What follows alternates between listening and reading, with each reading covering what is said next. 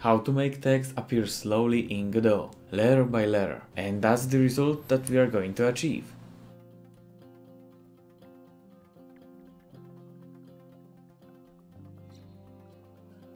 As you can see in our conversation box, the letters are slowly and smoothly appearing to the player, and by clicking to the next text, the animation is played once more. It's a very cool effect, and I'm going to show you how to make it in Godot with GDscript. I believe that at this point you already have the logic to show your text to the player, because that's the issue for a whole another tutorial. And in here we'll just focus on the slowly printing out the text to the player. Don't be afraid of the logic here, because we only just switching to the next saying with the letter E on my keyboard. And the thing that we're most focused on is here in the inspector of our label that we want to print in this exact way. And that property is called visible characters. When it's set to -1, it will print every single character. When it's 0, it won't print anything, and just with increasing this number, we can achieve this cool effect of characters slowly appearing letter by letter. And whenever I fire next saying, which is the function that changes the current label in the box, I've got the reference to this label. It's here. You can drop it with Control to get this result, but I already have this one above. And so this label dot visible characters will equal 0, because when I move to the next thing that I want to say, I need to change again the visible characters to 0 just to refresh it. And in here var tween will equal create tween, and here we create another tween to make the animation for our visible characters.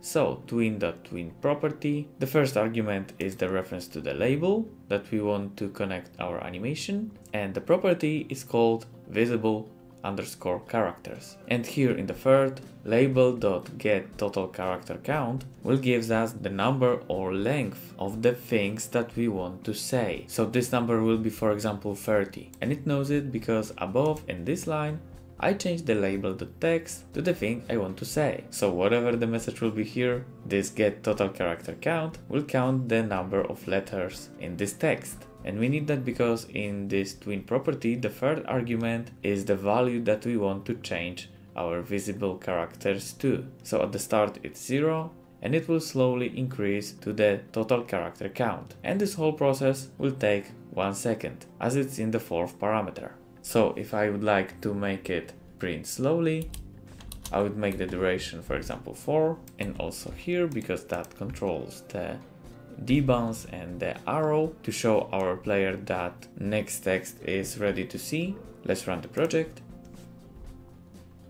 And as a small explanation here, I need to add that whenever my character moves up, there is an area to D that fires the function to start the conversation. So let's move up. And here it is. The text is printing, but it's very slow.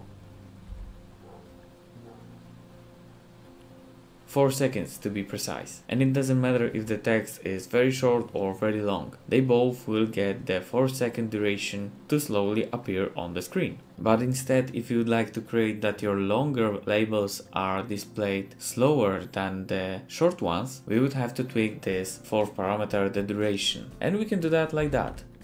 Let's create another variable, var visible characters duration. And it will equal to our label.getTotalCharacterCount,